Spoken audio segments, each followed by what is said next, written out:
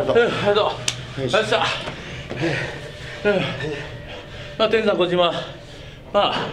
俺がこのタッグリーグ出場してから岡田と組んで多分過去2回ぐらい対戦してて2回とも負けたから、まあ、今日、まあ、後藤さんと一緒に勝ち収めれて、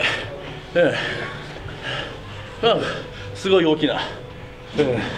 一歩だと俺は思ってるんで、俺らのチームワークがこれで上がってきてる。そう結果見てもそうだし、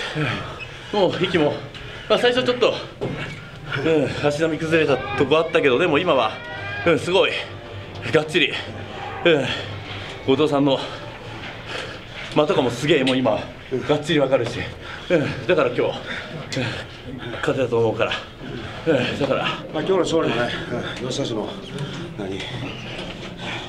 助け合ってのことなんでね、この調子でタッグリーグ、そう、新技も GYR もがっちり決まったから、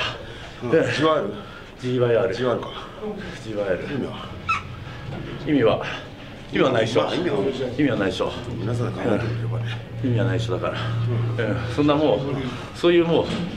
次元の話じゃないから、もうそんな次元の話じゃないから、もう意味とかそんな必要ない。よっしゃ。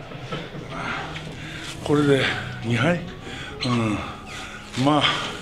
今日はもう楽勝やと思った相手だったからね、最後の最後にもう一回タッチもらってね、暴れたかったですけど、コーチが、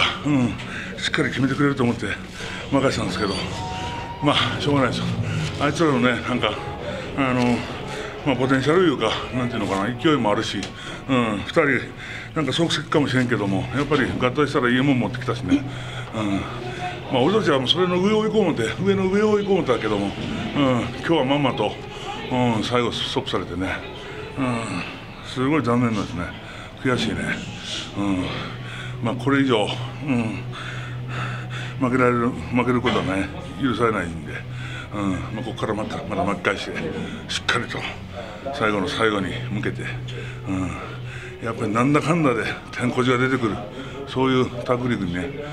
なると思うし、まだまだ希望は捨ててないですよ。はい、まあ今日コジが最後ね頑張ったけども、ね、やられてしまって、次は俺がもうなんていうの、最後大暴れして、やりたいと思いますんで、まだまだ力残ってるしね、